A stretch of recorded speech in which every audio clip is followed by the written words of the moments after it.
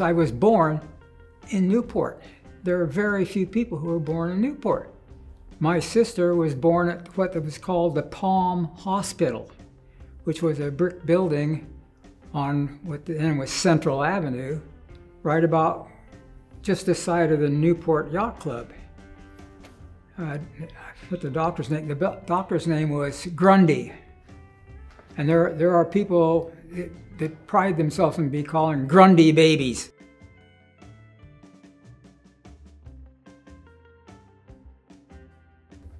I wanted to be here to tell future generations about the ice business, which was integral to the success of Newport Beach.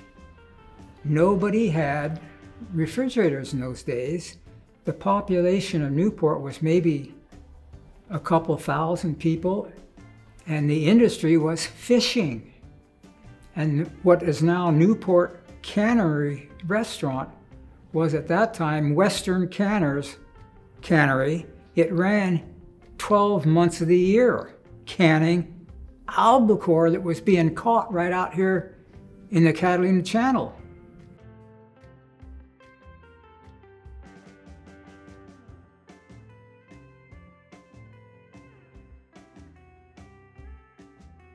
And all of a sudden he moves in 1919 to Balboa and buys a home.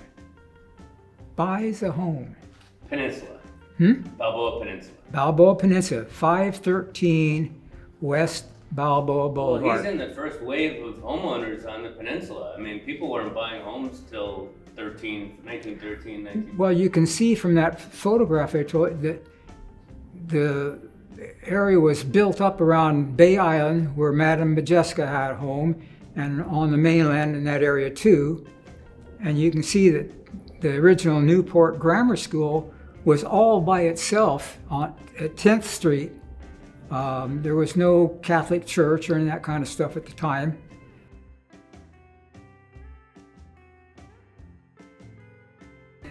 He started making ice. And since nobody in Newport had a refrigerator, everybody had an ice box. And he got these trucks. They were Model T. You had to crank them to get them started. And they'd load them up with ice. And what happened was this ice was being molded in these tubs, these iron tubs that molded a block of ice about 4 feet long and 1 foot wide and 2 feet deep. And then they put them on the truck, and they had ice picks, and you could make smaller units out of these big blocks of ice. And the ice delivery people would go around to every home in Newport, Balboa Island, Corona del Mar. They even delivered ice to Laguna Beach. My dad's claim to fame was that he had seen every woman in Newport in their hair curlers and bathrobes because they had their ice boxes on their back porch.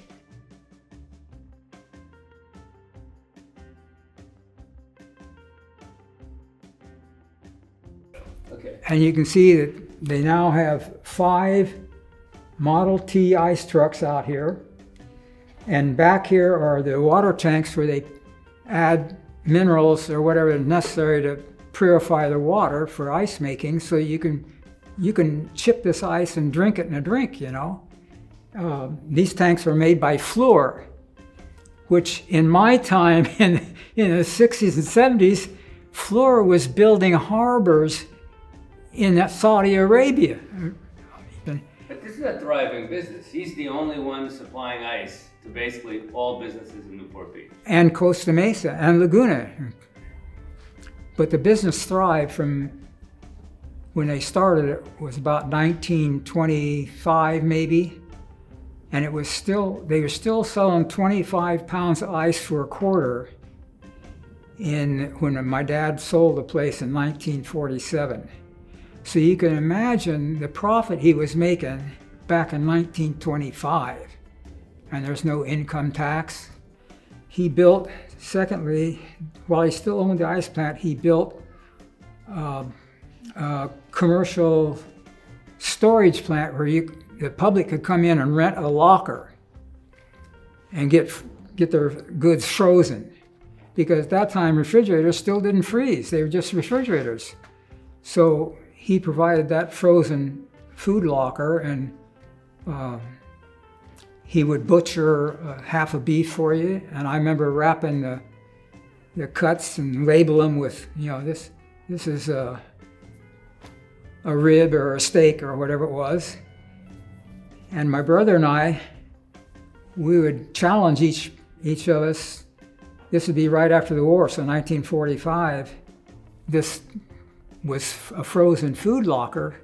How long can you go into the frozen food locker without a coat on? And the time was about 3 minutes. Yeah. At one time, he owned more lots in Newport than any other individual before the Irvine Company built Fashion Island. The thing that made the ice business even bigger was the Santa Ana Army Air Base, where that came in 1942, and it encompassed hundreds and hundreds of acres. During the war, they processed over 30,000 of the cream of the crop. They were going to be pilots or navigators, so they had to be smart. And most of them were from, other states. And when they had their day off, they all came to Balboa to drink. And there were restaurants in Balboa. There was the Doll House. There was White's Cafe, the Bamboo Room, the Blue Room, Vox. So Balboa was full of these young men, and after the war, a lot of them came back here. And that's how Costa Mesa grew, and also Newport and Balboa.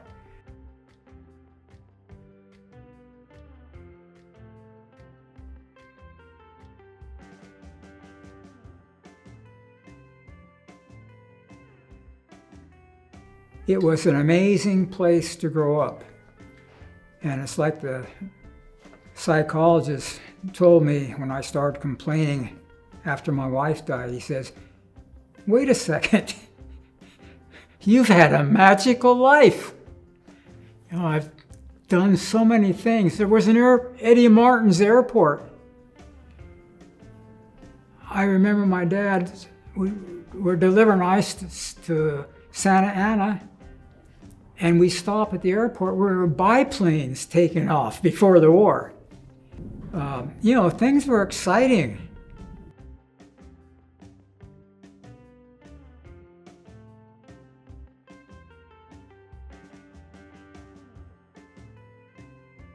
This is not the Irvine Company. Right.